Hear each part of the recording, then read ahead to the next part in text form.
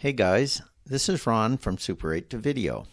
This is part 3 of 5 of my Wolverine MovieMaker review on YouTube.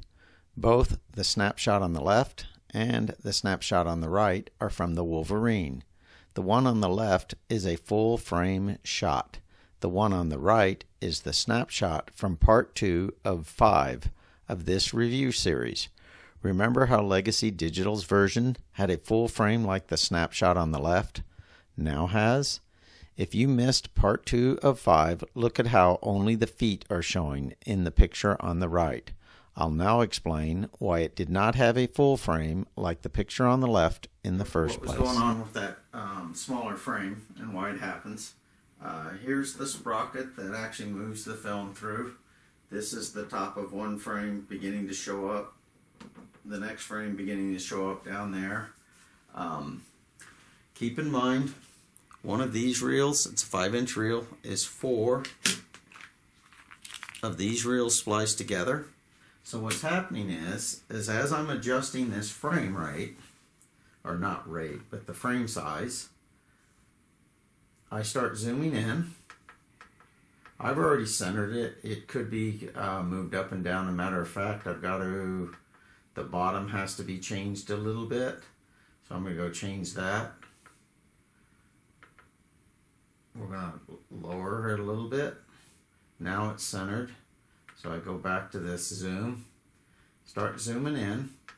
So right now you have everything perfect, and that'll work really good with one of these 3-inch reels. But with one of these 5-inch reels, it's 4 of these run together, in other words, spliced all together. So what'll happen is you'll start copying through one of these, and remember this takes 2 hours. And then after the first reel goes through, the next reel comes in, and then what'll start happening is you'll all of a sudden end up with either the bottom or the top showing in, like I'm showing it here, where if you notice now you can see up here at the top, and that's what you'll actually start copying. So my solution to it is I just zoom in, meaning I do give up some of the frame rate or the frame size, but I just go there and zoom in, and as you'll see, that one time I had him zoomed in all the way to about his feet. And that's my solution to it, rather than having to try to run this through 3 or 4 times just to get it done correctly. So I thought I'd explain that. This video is from 1984. The video on the left is Legacy Digital's with no changes, or what I call its default setting. The video on the right is the Wolverine MovieMaker's version on its default setting of medium contrast and light set to 0. If you'll notice, the eye gets pulled to the Wolverine side when the burgundy dress gets in the brighter lighting. It's what I call an optical illusion, because you are so focused on the dress you do not notice the weaker quality of its transfer. Now that we have a still frame, you can see the difference. The 1080p combined with very little compression gives a much smoother and softer picture. As you can see, the Wolverine brightens the scene too much. Its picture does not look nearly as smooth or detailed on the edges. However, when in motion and the light strikes the dress, the mind doesn't even notice. This lesser quality is mostly caused by the digital transfer and what's called compression. Compression makes the file size of the movie smaller. I believe this compression issue is a bigger factor than 720p versus 1080p. I have found that the 3-minute rolls from the Wolverine are about 200 megabytes, and the Legacy ones are about 2 to 4 gigabytes. Here is a property screenshot of an identical film. If you'll notice, the Wolverine side is only 173 megabytes, where the Legacy Digital side is 3.36 gigabytes. Apparently, the Wolverine movie makers gave up some quality for convenience. For instance, if you had 2 of these 3-minute films and they each took 3.36 gigabytes, you could not fit both of them on a standard DVD because it only holds 5.9 gigabytes.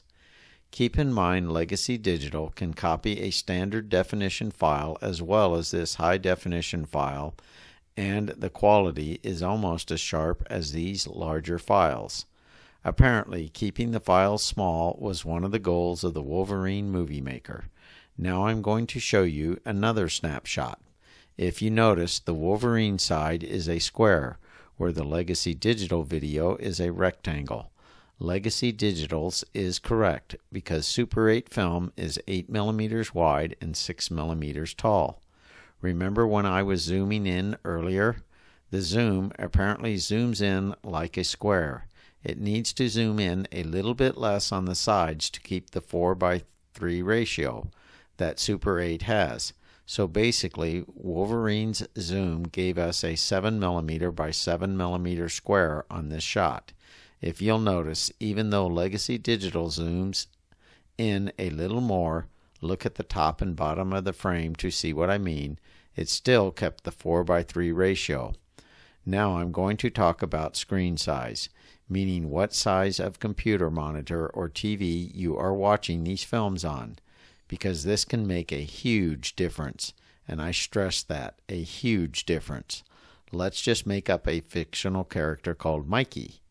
Mikey likes to watch these reviews on an 8:6 tablet. He sees my reviews and can hardly tell any difference between the Legacy Digital side and the Wolverine side. Thinking to himself, I have a monitor at home that is 64 inches wide. He thinks, you know what? That is only 8 times as big as my little tablet. Because 8 divides into 64 8 times, he reasons, so even if this compression issue is 10 times as bad as what I am now seeing, and not 8 times, it's no big deal to me. In part 4 of 5 of this series, I'm going to show you what really happens to Mikey. But here is a teaser. This is a snapshot of the Wolverine side, no longer side by side, but shown at full screen size. To see Mikey's surprise, tune in to part 4 of 5. Say guys, it's March 1st, 2017, and I'm just going to show you how to get to my website in case you want to see the other videos in this series.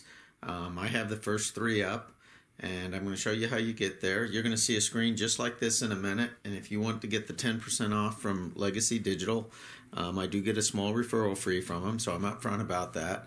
But you do get 10% off their transfer fees if you decide to go with them instead of buying yourself a Wolverine.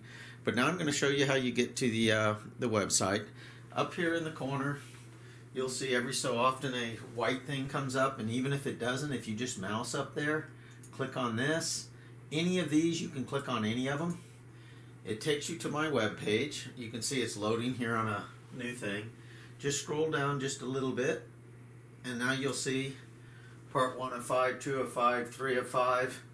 Down here, if you want to get your mittens on a Wolverine. Over here, if you want more information on Legacy Digital. This is coming soon, coming soon. Like I say, this is March 1st, 2017. Down here is a 10% off coupon. You don't have to print that out. If you just call them with their phone number and tell them you want code 888, you'll get 10% off the Legacy Digital transfer. Anyway, I just wanted to show you how you get to the website. That's it.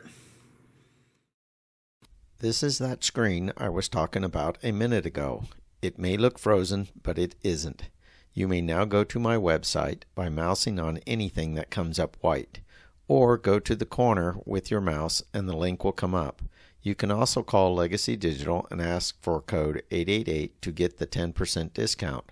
Remember, their rates are already competitive before the 10% off, so now you'll be able to get an outstanding deal. They have transferred films from as far away as Korea, so don't think you need to live nearby to have them transfer your films. If you want to go to their home page, click on the white link as mentioned, and you will see my other videos in this series, and a link to Legacy Digital's home page. If you want more information on the Wolverine, there is a link on the same web page that will take you to the Wolverine page on Amazon, where you can read other people's opinions. This screen runs for 3 minutes to let you get pen and paper and write Legacy Digital's phone number down, or if you want to go to my website and see other videos in this series. I'll be quiet now and let you decide. Thanks for tuning in. Signing out, Ron from Super 8 to Video.